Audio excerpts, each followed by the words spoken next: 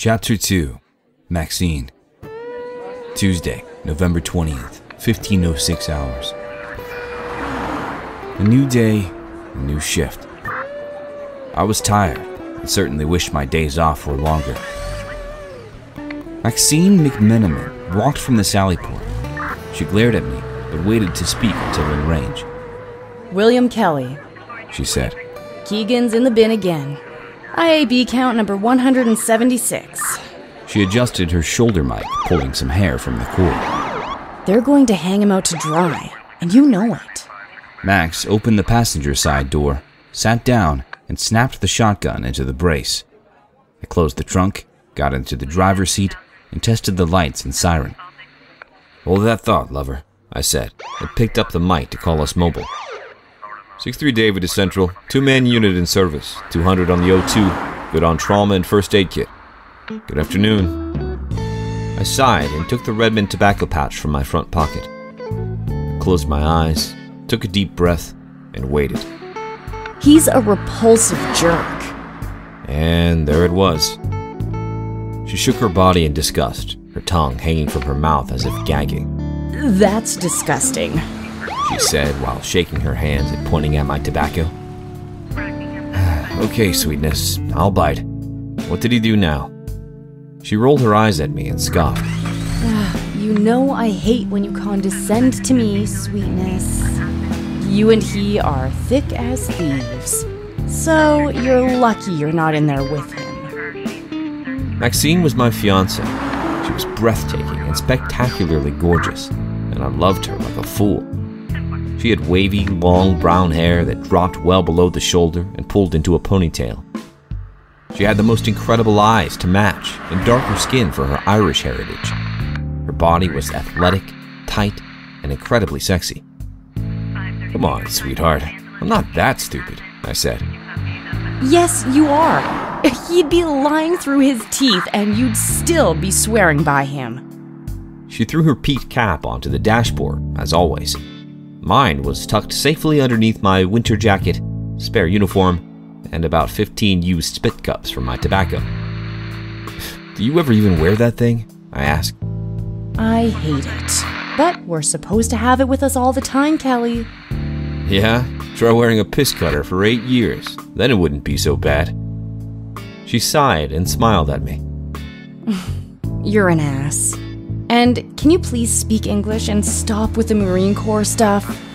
I know 8 years of old habits die hard, but you're not there anymore, buddy. Ignoring her poke at my years of service in the Corps, I switched the conversation back to Keegan. Sweetheart, you don't know him as I do. He's one of the best street cops around. Nobody better to have at your back when it goes sideways. And it does. And you know it. She rolled her eyes with a mocking, Whatever, Prophet. Being the Prophet. It was my street name. The gangbangers tagged me with it for my ability to catch them in lies and predict the outcome of their situations. With certainty, I could project when shit would go down, somehow knowing who was involved. I teased everyone and would say my shadow sense was pinging, but it was nothing more than a cop's intuition. Sometimes, though, it felt very much like second sight. How could I explain that to people without sounding like a psycho? Oh god, I need a cup of coffee. You want one? I asked. I had a feeling this was going to be a long shift. I need gum, so let's go, sighed Max with a smile. We pulled into the Super Wawa gas and convenience store, and I dragged myself from the RMP. I beat Maxine to the front swinging doors and held them open. She pushed past me into the store without a word. After you, lover, I said. I can't wait until July 9th. Then we'll be cocked, locked, and ready to rock. Brand new married couple. My attempt to deflect the conversation from Johnny Keegan didn't work, and I regretted using him as an earlier diversionary tactic. Though she bit her lip and winked at me, she wouldn't give up that easily. Don't think I didn't notice your clever little digs and redirection tactics. My problem with Keegan is that he treats women like crap, and you know it. She leaned against the counter as I poured myself some Joe and listened.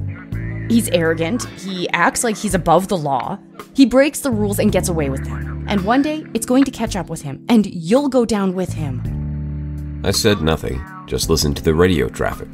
It was busy, with other units checking into service for their shift. We smiled at each other. I kissed her forehead, and we went to the RMP. I would never admit this to her, but I admired him. Yes, he treated women like a plaything and was as arrogant as they came, but nothing ever bothered him. It seemed to roll off his back.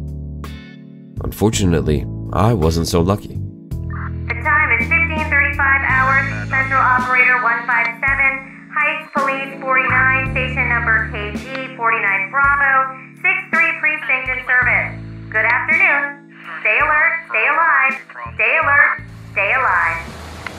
A small congregation of uniforms gathered just outside of the vestibule. Max talked with her regular partner, Esteban Marcelo, and I stood between the driver's side door and the car. I took one sip of the coffee and dumped it. The hell with it, I said under my breath. I'll use it for a spit cup. I opened the pouch and took some leaves.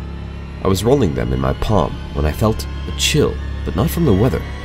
On the contrary, it was a sudden and overbearing presentiment of blackness. My hands trembled, and my mouth turned to cotton. In an instant, I saw flames, a woman's face, and an infant.